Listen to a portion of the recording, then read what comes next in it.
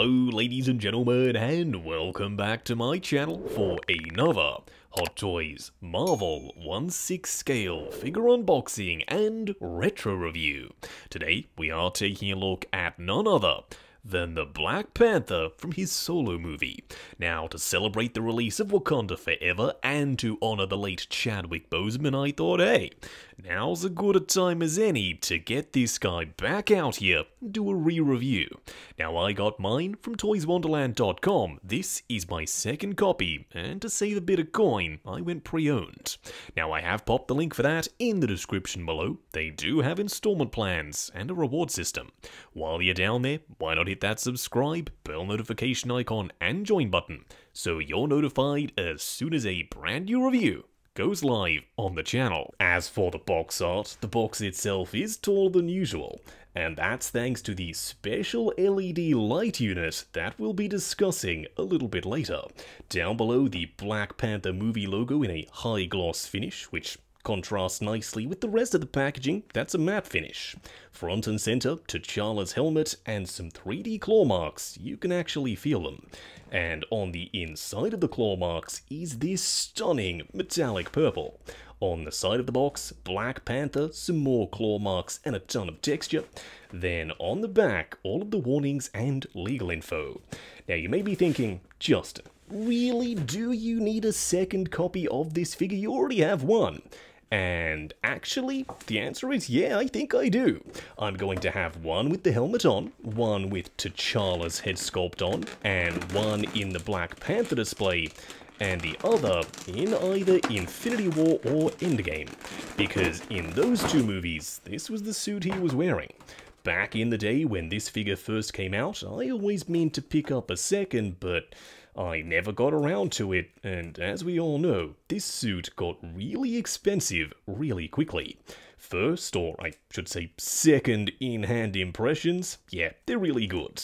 What we are going to do now, though, is get all of his accessories laid out in the light box and take a closer look at everything he comes with. Starting off with the display base first, which isn't quite as simple as it may first appear. What does that actually mean? Well, around the edges, we've got multiple connector points, a light switch, and a DC in. You'll see what all of that is for a little bit later. Up top, a Black Panther symbol and movie logo. I dig the juxtaposition of the matte texture and the glossy finish. Then up front, Black Panther, plus up top, a regular crotch grabber. It would have been awesome to also include a dynamic flight pole, cause Black Panther is known to jump around, but a regular crotch grabber, I guess it gets the job done. We do get one weapon in the form of this mini spear. It is made of plastic, although it's painted in gunmetal, it's suitably metallic.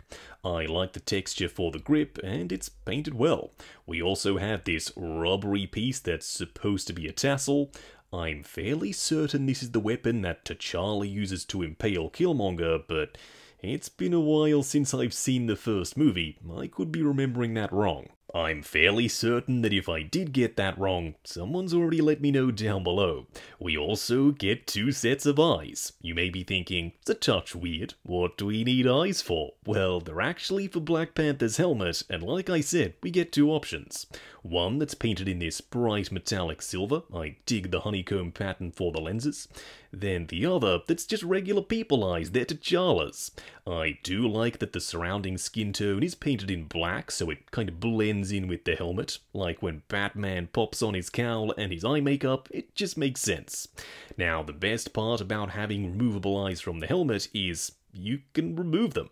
That means if you want to display him without the helmet on, he can hold it and have the eye holes completely empty. Technically though, Shuri did joke that he no longer has to pop on and off a helmet, so not super accurate, but if you wanted to, you could get that done. You may be wondering, okay, how do I actually install the eyes? Well, it's relatively simple. Hot Toys include this bracket piece that they borrowed from BVS Batman. You then insert the eyes at an angle and wedge them in position. Now, it's not the easiest thing in the world to do on camera, but trust me, in person it's a lot easier. When you slot them in though, it looks something like this. I am curious to try out both options on the figure a little bit later. When this guy was first announced, a lot of people were really excited for this, the T'Challa head sculpt. This was the first time we got one, and the prototype looked incredible. But unfortunately, throughout production, it kind of lost the likeness, and we ended up with this, a subpar head sculpt.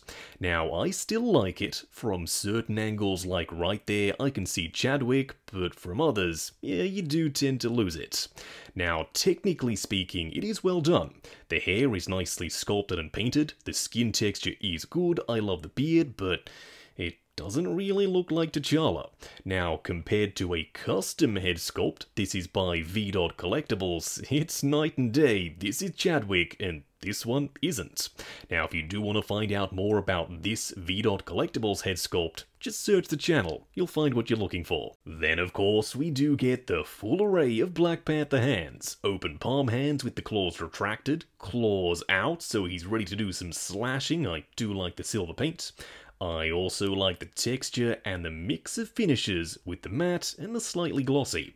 We also get one gripping hand for the spear and some closed fists that come on the figure. But don't forget, like I said earlier, we do have some more to look at. When I reviewed this guy the first time round, I didn't have a ton of nice stuff to say about this thing, the display-based pylon combo. Not because it looks bad or it doesn't function well, it is genuinely quite clever. Unfortunately, the material choices are what lets it down. What do I mean by that? Well, these pylons look good, especially from a distance with this pattern in this super vibrant blue, but they're made of foam core, meaning on the inside is styrofoam and on the outside is printed cardboard. Yeah, you heard that correctly, this is cardboard, so it feels kinda cheap and nasty. There are some LEDs on the inside and a bunch more at the top, and you'll see what they do in just a second. Then down below, this is clamshell plastic. It feels once again really cheap, however, you can flip this around and pop the pylons on the back if you don't want them up the front. You also have a multi-directional power switch for on 1 and on 2. On 2 is for the DC to USB cable, you can have it powered permanently, and on 1 is for the AAA batteries, so you've got choices. If you don't have a USB port in the cabinet, simply pop the batteries in, and away you go. And lastly, there's just one more piece of the puzzle for the diorama, it's the backdrop, and I actually really like this, the print is stunning. It's T'Challa with the patterns illuminated in purple, a Black Panther logo up the top, and the entire thing is made of cardboard. You may be thinking, Justin, aren't you pissed off that this is cardboard? You just ranted about the pylons. Actually, no. I'm perfectly fine with the cardboard here. It's nice and stiff and sturdy, plus it's going in the back of the display. It's not like you're going to be touching this very often. You also have some options. If you want this flap piece to be facing forward rather than angling back, you'd simply remove these side pieces, flip this piece going forward, then turn these the other way, and you can totally get that done. What we are going to do now, though, is get T'Challa himself out here. Standing straight up and down in the light box, no crazy poses or accessories or anything like that. And you know what? I freaking love doing these retro reviews because we get to sit down and reappreciate something that maybe we don't get to talk about very often, like this guy. I love this figure. Is he 100% perfect? No, don't worry, we've got plenty to discuss. But for the most part, yeah, he's pretty good. Now, starting off with the body, I love the way it fills out the suit. It looks so darn real.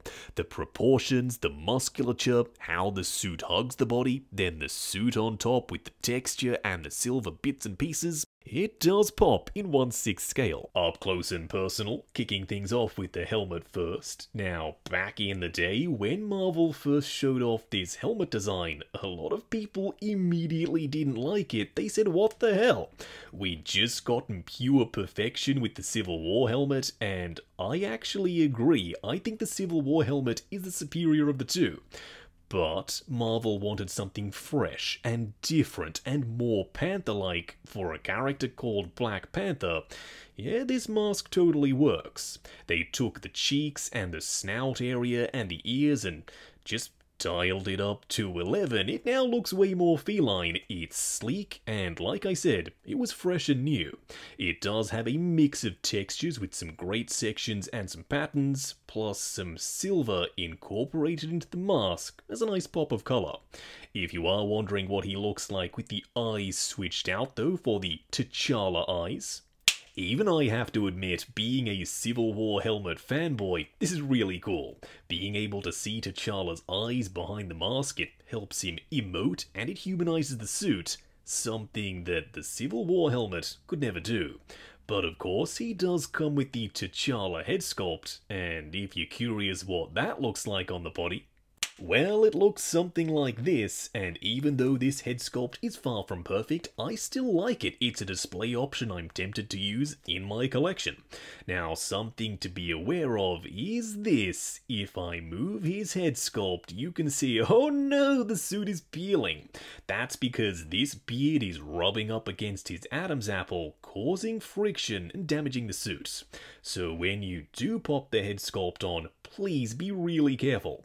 Don't angle the sculpt too far down because you don't want those two pieces to collide and cause some damage like it has here.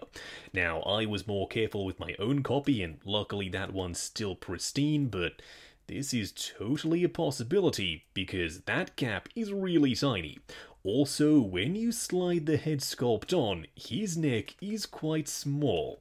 It throws off the proportions just a little, but when you take a step back and look at the whole figure, I still think it fits the body well. Some people have said that the V-Dot Collectibles head sculpt is a little bit big for the body, and yes, okay, I'll admit it's maybe 10% too big, but the likeness is undeniable. I was tempted to use that other head sculpt, but now that I'm seeing this again, oh, this is just way better.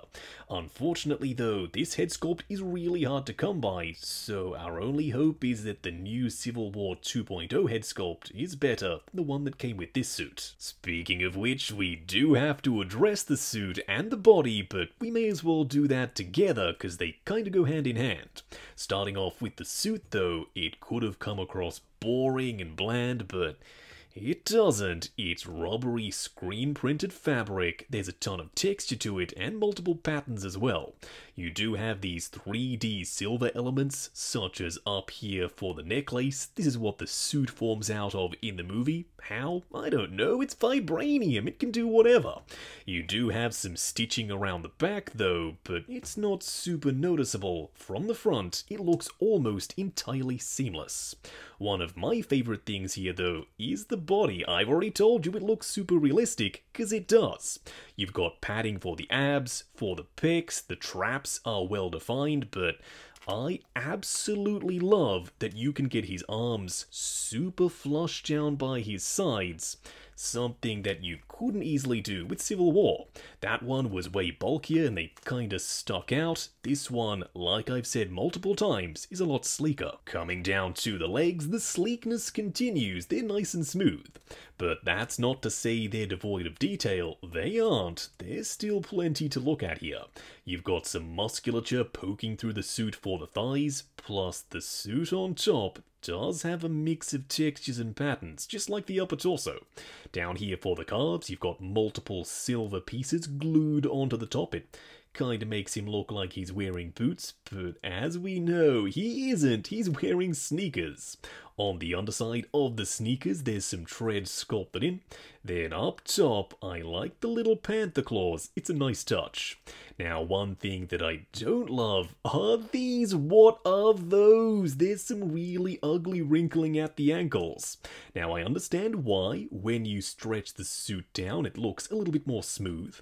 And they didn't want to copy the design from Civil War, where it was a separate shoe plugged onto the body. Now, I would have preferred a seam line rather than bunching at the ankle, because If you tilt it up, that fabric can be pinched in the joint and tear over time. So quite literally, it's more risky to have excess fabric rather than having separate feet that plug onto the body. As promised, here we have T'Challa standing in the diorama pylon display with the LEDs turned on, and even with the studio lights on, you can still see the patterns on the suit just a little. Don't worry, we will be turning the studio lights off because I'm pretty curious to see what that looks like. But this should give you a rough idea as to what this is going to look like in your display if you've got LEDs in your cabinets. However, if you don't, this is what that's going to look like in low light. This looks absolutely stunning. The patterns on the suit come to life. Now, granted, we're sitting quite far back, and this is running on battery power, so it's a little bit dimmer, but just take my word for it, when you get this guy and you power these pylons up and you have him standing there, this thing is 100% going to pop in the collection. Now, maybe if you overuse this, the UV can kinda subdue the paint just a little. But in saying that, even though mine is a pre-owned copy and we don't know how long this has been exposed to the UV lights for, the patterns are still showing up fairly well. For a quick side-by-side comparison, here we have solo movie Black Panther on the left and Civil War 1.0 on the right. Don't worry, when the 2.0 comes out, we will redo this comparison. Heck, we may even look at all three standing together. But for now, you can see a very clear evolution between Civil War and the suit that came after. The solo movie suit is a little bit taller, yet a lot skinnier. Now, I'm not going to deny that my eye is drawn by the Civil War one because he's on this big, chunky body, and I love the helmet. However, often there is a difference between what looks best and what looks accurate, and it's kind of how I describe what's going on here. Even though I prefer the proportions of the superhero style body on Civil War with the bulky shoulders and the narrow waistline, it's simply not accurate to Chadwick's physique. I'd have to give that win to the suit on the left. At the end of the day though, it doesn't really matter what I think. My job is to show you them standing next to each other, give you my opinion, but you don't have to agree with me, you can form your own. On the right this time we have Killmonger, who's a little bit shorter, but he's way bulkier. He's nowhere near as bulky as Civil War 1.0, he's toned down just a little, but he's still bigger than T'Challa. Next up we have his sister Shuri, and she is significantly shorter, as she should be. In Black Panther 1 she was quite short, but nowadays Letitia Wright is a lot taller, so I'm pretty curious to compare this Shuri to the new Black Panther figure whenever that eventually releases. Throwing a random third-party figure in the mix, here we have the Panther Queen, aka Shuri as the Black Panther. She's a little bit shorter than T'Challa, but thanks to the high heels, she's not overly so. I reckon they stack up quite nicely. Now, the suit doesn't really fit that MCU aesthetic. It's very busy. You've got the purple, you've got the gold, you've got the blades, but seeing as though we do have a new Black Panther in the MCU until the Hot Toys figure comes in, this one's going to take that spot in my collection. Going over articulation, do bear in mind this is my personal copy, so I'm going to be a touch more careful. Starting off with the helmet, it's on a fixed neck with a double ball peg, but Hot Toys have done something clever.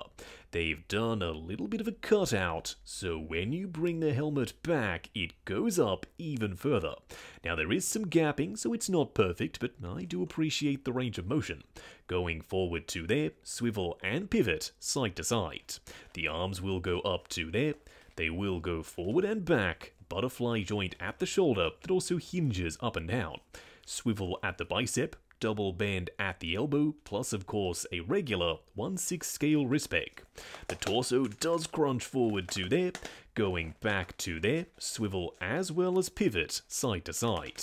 The legs go forward to there, going out to there, swivel at the upper thigh, double bend at the knee going past 90, a double ball peg for the ankle, plus toe articulation. Wrapping up on Hot Toys Black Panther, who is technically based off his appearance in his solo movie, although as we all know, this is the exact same suit he was wearing in both Infinity War and Endgame. meaning this was the last suit we saw Chadwick Boseman in on screen as T'Challa in the MCU before his passing. Does that immediately make this guy a 10 out of 10 home run figure? No. But to me at least, it makes him just a little bit more special. Now, starting off with the suit, it looks stunning. I love the patterns, the UV effect is awesome, although the styrofoam pylons, not so much. You also have that nice pop of silver on an otherwise very dark suit. However, it is made of rubbery fabric, and as we all know, rubbery fabric, it's a little bit more fragile. So if you're someone who goes crazy with your posing, please be careful. It's an older figure, it may be a little bit more brittle thanks to time and age, and rubbery fabric likes to stick to itself, peel, crack, and potentially tear. Like I said, fragile. Now, he doesn't come with a ton of stuff. He comes with the styrofoam pillars. Really don't love the feel of those, but they work well. You also get one subpar T'Challa head sculpt, which even I will admit is not perfect. I still happen to really like it though. And a spear. That's it. You don't get the tribal or ceremonial mask from the Civil War version, you don't get the shield, you don't get anything else, so it's kind of slim pickings. Now, if you're sitting here thinking, ooh, maybe I'll get this guy instead of that Civil War 2.0, well, that decision is all you, my friend. I don't know which way you're going to go, but for me, this guy is it right here. Now, I got mine from toyswonderland.com. This guy was a pre-owned figure, my first time buying pre-owned from them, and aside from a little bit of damage on his neck, he's been pretty darn good. I have popped the link to Toys Wonderland in the description below. They do have installment plans and a reward system. While you're down there, why not hit that subscribe, bell notification icon, and join button if you like the sound of seeing your name in the end credits of my reviews. Like, comment, and subscribe, and we'll catch you in the next video.